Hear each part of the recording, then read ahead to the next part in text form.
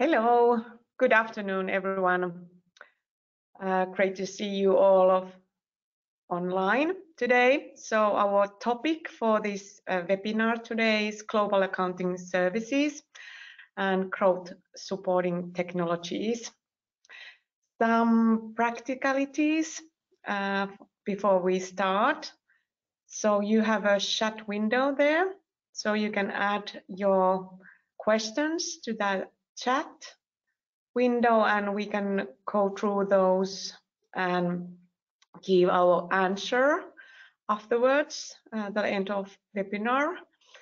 And also if and when you have registered to the webinar and now all your attendees, you will get all materials and this recording afterwards as well. And if I start from my end today, so my name is Terhi Kilpeläinen. I have been at Staria 5 years. And if we go to the slide as well, where we have, yes, ladies on the stage. I started here at Staria like 5 years ago, and I have been working previously different companies and different sizes, and we have had, and I have had in the past, able to participate different kind of financial reorganization project and also ERP and accounting implementation projects. So nowadays, when I have been part of our Staria's sales team and also global accounting team, I have had able to use my previous experience. Nowadays, I'm supporting our customers to reorganize financial organization and also implementing different kind of systems, supporting, for example, now today, digital workforce business operation. And so in practice, it means that I'm continuing doing the same and working with the same topics, but I changed to another side of the table and have a different role as a service provider nowadays. Yeah. And then I'm very pleased and honored to have a Heini on the stage as well today. So please, Heini, go ahead and tell your story. Thanks, Terhi. My name is Heini Kautonen. I'm the Chief Financial Officer at Digital Workforce. We are a global growth company, and as a company this size, anything basically falls on my desk, and I'm responsible for the whole finance function of the company. Before Digital Workforce, I worked at Solibri for a couple of years as a CFO, and then before that at Vincit as a group controller. So I've seen sort of multiple system implementations and this sort of fast-growing global services in many companies. All right, and then we go further. So a few words about Staria to those who might not know who we are. So we have around 600 employees, and we have a different like offices in 7 different countries, and we are delivering global accounting and payroll services, and also we are implementing different kind of systems. The most famous system what we are implementing is NetSuite, and we are the biggest service provider and implementation partner at the Nordics at the moment regarding NetSuite. Also, we are implementing NetSuite related system and some other as well, but we go through those a little bit more detailed later on. And then Heini will tell something about and some more information about digital workforce. Yeah, pleased to do that. So those of you who don't know digital workforce, we're sort of a global, very global business process automation provider, and we do or have started our business with RPA, but now we are more moving into this end-to-end business process automation. We're in the very center of this digitalization and trying to serve our customers in the best possible way to design and to develop their end-to-end business processes. We have this service called OutSmart, and it basically combines this RPA that was just mentioned, then AI, and then this common platform where we can combine also then humans into the loop in this process.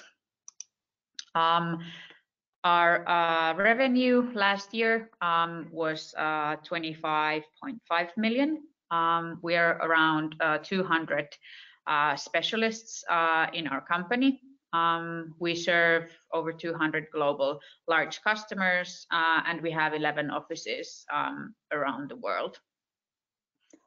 In our business, it's very important to have a large scale of technology partners. You can see some of ours on the screen. And then also what's really important is that all of our service, all of our platforms, and also our implementation is ISO certified. So what comes to data security, etc., we're fully certified. If we then go maybe more into the theme of today, on the slide you can see digital workforce history. So on 2015 the company was founded in Finland, and maybe quite a traditional way of doing this global journey is that then we quite quickly set up companies, different subsidiaries in the Nordics. And also almost from the beginning we have had this sort of center of excellence in Poland. We continued our international growth to UK, USA and Germany in 2019, and then acquired a company last year from Ireland. So quite maybe this classical growth journey for a company. And just sort of one more slide regarding what we are aiming for is a totally automated business, and that's our goal. And it's not only this task automation, but it's orchestrating these long-running processes, end-to-end processes, and orchestrating humans and automations all in one end-to-end process to get our customers the maximum productivity gains. And this is just sort of very fresh from the oven. Forrester does these surveys each year, and we have been ranked highest in the current offering category in the RPA sector. So with our vision, our innovation, and especially our flexible pricing is something that our customers value a lot. So really nice to be in that strong performance and leaders segment. And that's basically shortly what digital workforce is about. And congratulations of this highest ranked Thank you. category. And then we thought to share some common challenges of international growth companies based on my own experience and also those discussions what we have had here at Staria with our companies and customers. So the main, I picked up few points, and the one is that normally and typically our customers, they have lack of resources. So they have very small in-house financial team, or some cases they have only one person who is responsible for the whole finance operation, or even addition of that, for example, HR or other responsibilities as well. So this is huge thing to cover if you are planning to grow, and also you need to take into account how much you can handle and manage to do those things by yourself. And then typically our companies, they are handling the accounting in local accounting systems, and they have visibility to follow the subsidiaries figures once per month. So it means that it's quite, how to say, it's not so often. It would be good to have a visibility during the month as well. So in practice, they might see some transactions when they are handling or reviewing or approving, for example, purchase and expense reports or purchase invoices, but it's quite a small portion of whole transaction if you don't have any visibility during the month. And then when you are operating abroad, you would need knowledge and expertise regarding local requirements, for example, reporting to authorities or other obligations regarding VAT or taxation or whatever. So if you don't have own resources or own employees in each country, you would need help, and you need to buy those services from some external service provider.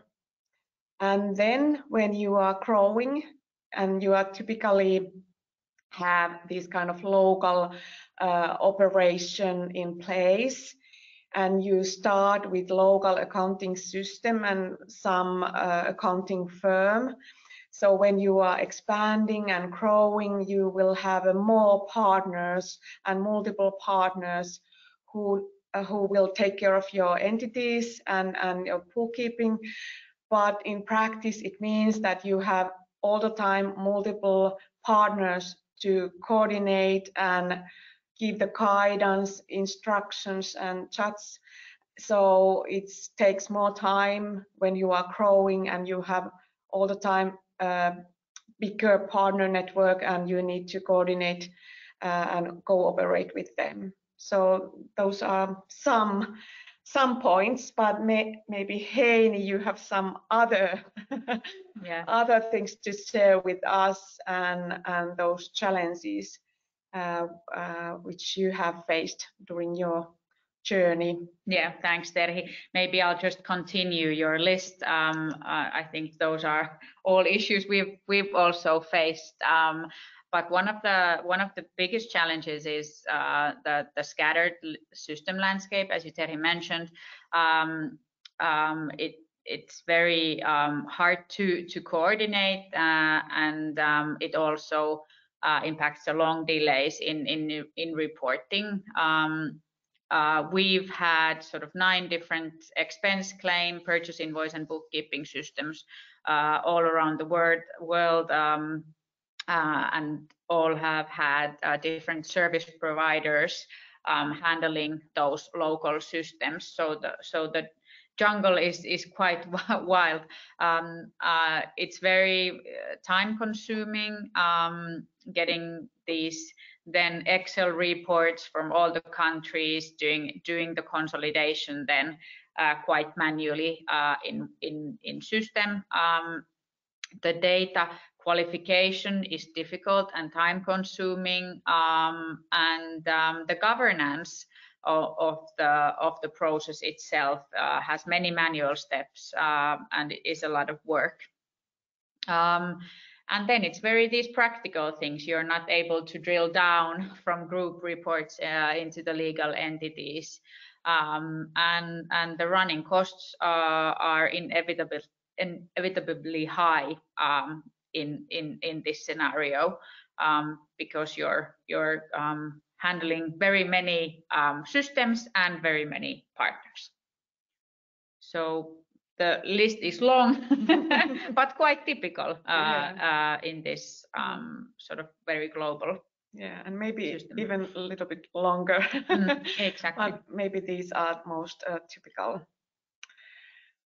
All right, thanks. And then some words regarding Staria's global and payroll services, global accounting and payroll services. So we have delivered these services since 2015, and we have created one-stop shop model, if I can say so. So in practice, it means that our customers, they will get this kind of dedicated named service teams, which consist of service manager and accounting professionals. And this dedicated team will take care of all accounting processes for all customers' countries. So when, for example, Heini will be in contact with our service team, she has only one contact point of team, and for example, Heini can deliver some instructions or bookings regarding, for example, accruals or whatever. And then one of our accounting professional will take care of those transactions, and the ones at the same time you can do those bookkeepings transactions to the all entities. So we are delivering these services using one system platforms. NetSuite is the most used, and then we can handle all accounting basic processes in the system, and also we can do group consolidation, even IFRS reporting related transactions, local cap, and as well. So we have able to use this kind of multi-books functionalities in NetSuite. So all will be in the same system. And we can deliver also group level and company level reporting, and taking care of all reporting matters as well to authorities and tax authorities and other obligations. So top of that, we have developed this kind of Staria's best practice processes. And in practice, it means that we have one way of doing these processes, and then you have scalable, automated processes in place, and that will help you to grow and expand your business as well from the system point of view and the service point of view as well. And then when we think about our contractual model, so you will have only one partner, and Staria will be responsible for all services. So you don't need to have multiple partners, or you don't need to coordinate with multiple partners. So one partner is only needed. And then we have also partner networks who will take care of our payroll processes in each country using local payroll systems as well. And then whenever, for example, Heini would need any consulting related any local topics in each country, so our partner could help with those as well. So this is like in practice how we work with our customers and how the model goes. Then I thought it would be good to check how widely we are operating. So here we have a list of all countries where we are operating and delivering services. And if we think about Heini's digital workforce countries, maybe we have all countries in our service portfolio. If we go through your countries where you are operating now. Yeah, our headquarters is in Finland, and we're operating in all other Nordic countries as well. So Sweden, Norway, and Denmark. Then we have the Center of Excellence in Poland.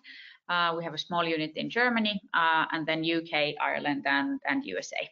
So quite largely scattered around the globe, but fitting to Staria's yes. country. And whenever you might go to any new location and we don't have services in place that location, so we will find a partner and we will deliver services for this country as well. So this is our part of our service model. And for example, right side of the slide, we have those coming soon countries. So it means that our current customers, they are expanding their business operation to Malaysia, Costa Rica, and Thailand.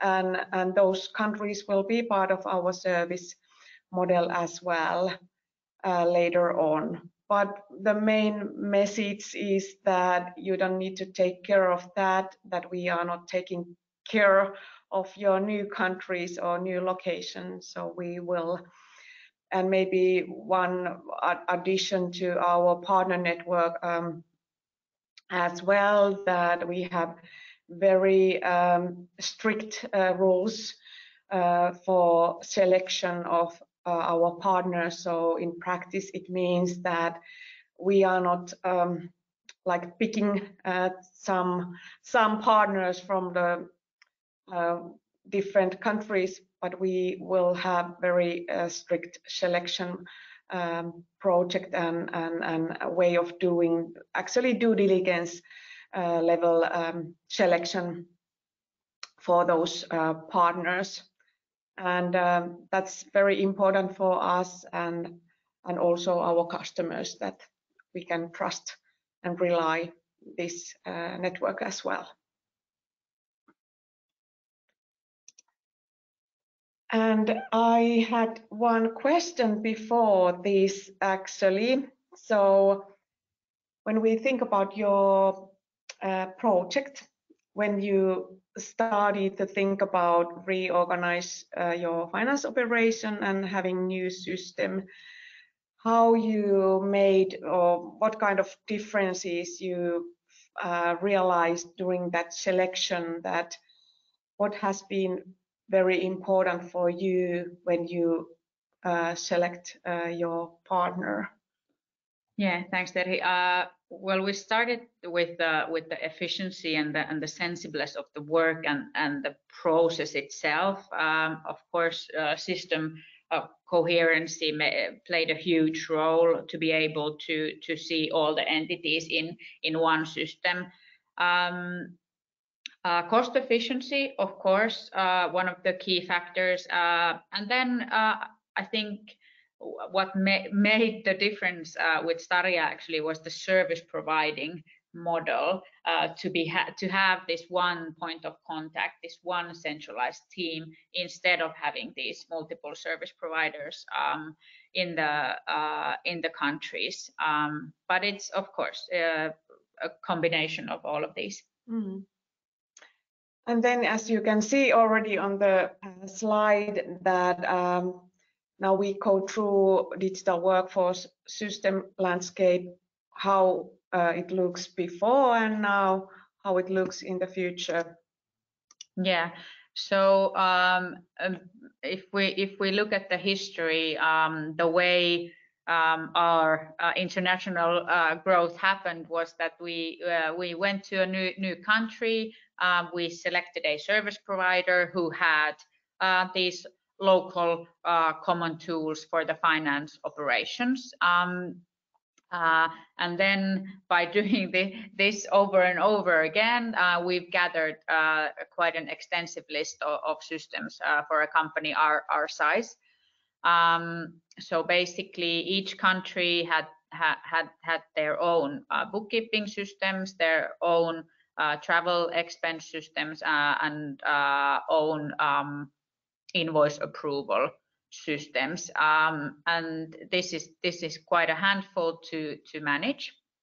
Also, due to the scale of the business, some payments, etc., have been done manually. The payroll has been and will be sort of local in the future. That is something that cannot be centralized sort of system-wise, but there also we did this centralized approach to delivering the HR and the payroll-related data. And then what the future now looks like is that the NetSuite will be the financial system for all of our entities. Severa is where we actually do our invoicing and book hours, but all the customer invoices will go from NetSuite to our customers. In USA, it was more efficient to keep some of these local systems, but then integrate them into NetSuite. And then the expense claims will globally then go to this Staria hosted system, Akupits. And as I mentioned, the local payroll process is now also then more centralized. Yeah, so now you have much clearer system landscape, exactly. I would say. And some words about our supporting technologies. So as already mentioned, NetSuite has been the most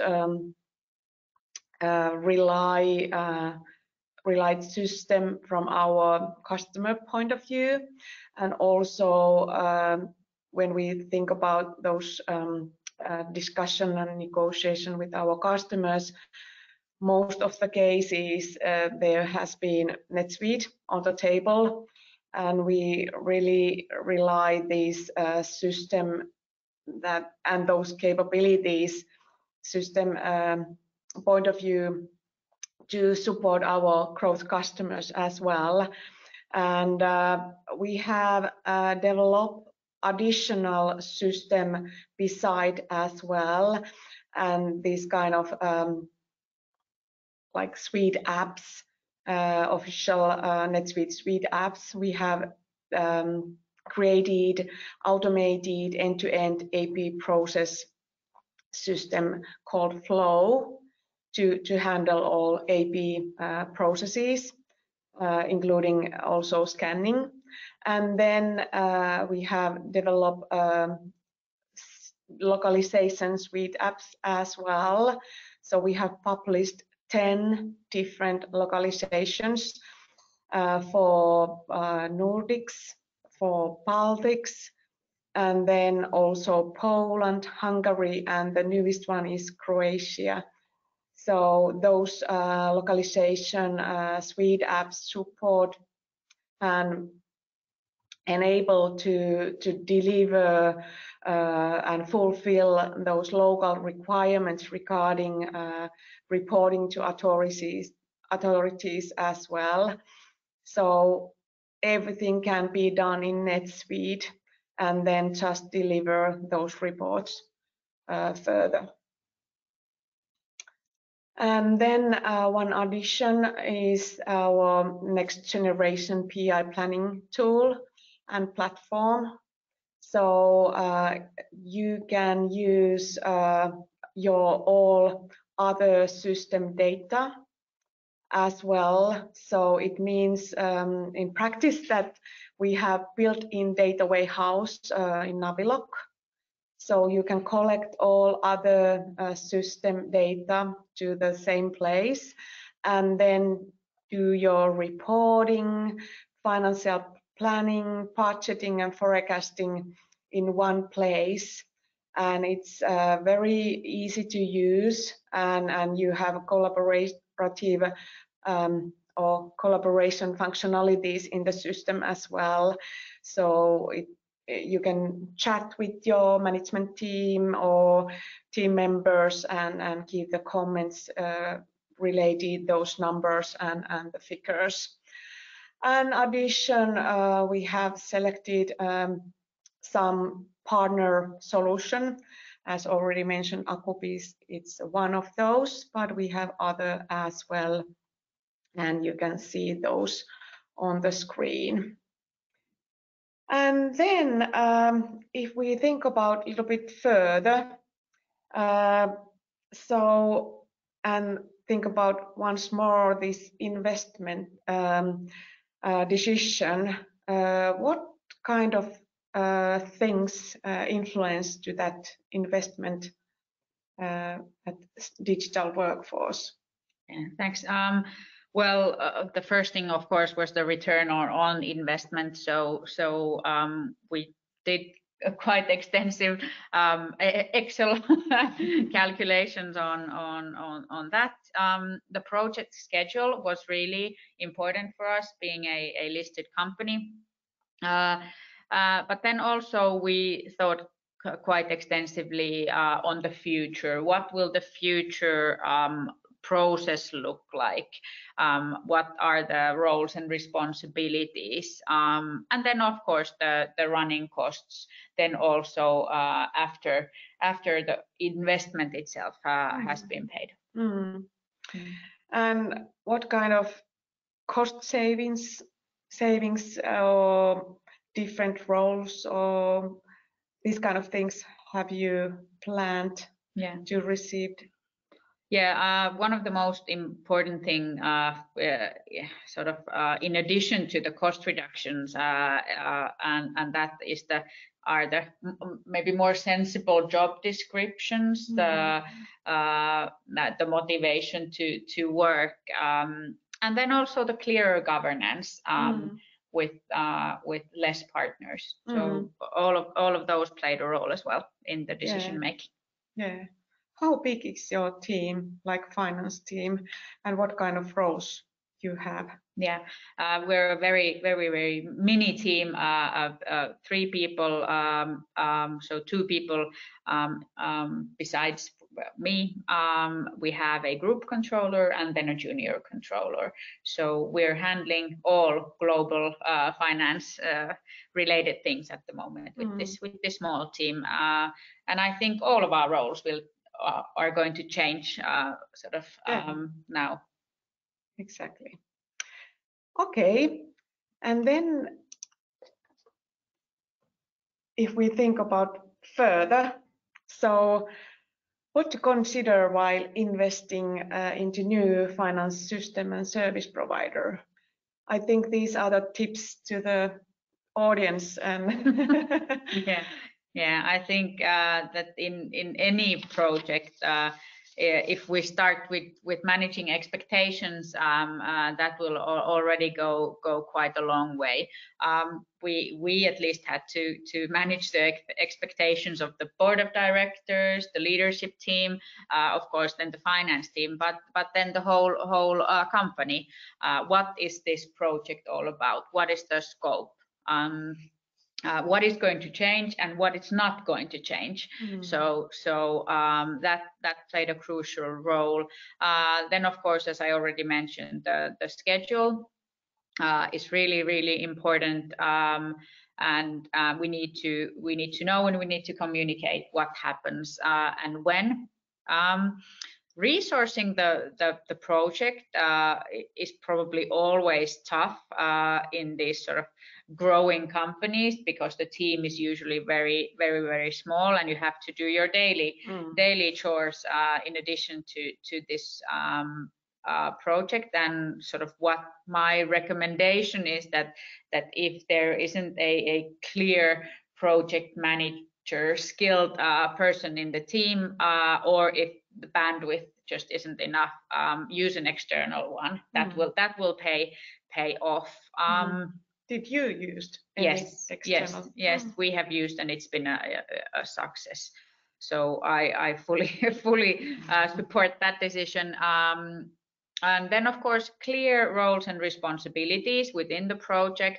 There's always going to be change. There's always going to be hurry, especially when going closer and closer to the go live. So when you have clear roles and responsibilities, it's less of an hassle. And then, of course, project tracking, and we need to know that how have we done, have missed any deadlines, and then change management and handling in a way that within the project, but then also with a wider scope. So I believe that us finance professionals, at least, we're doing change management all the time. We need to teach people that these are now the new processes. You need to stick to these, and there's no exceptions in a way. And then also, I like to think that it's very important that all the finance team members and all the people in the company are committed to making the project as successful as possible. So quite many things, but I see this as going sort of throughout the company, not just affecting the finance professionals. Did you create any new instructions or group policy related instructions or such? Yes, quite many new, and also cleaned up many of the old and outdated ones. So yeah. We wanted to, and we had to make sort of group-wide policies and ways of working, basically. And this meant that some people had to stop doing something and start doing something new. So and no special cases anymore. Yeah, exactly, no exceptions. Yes.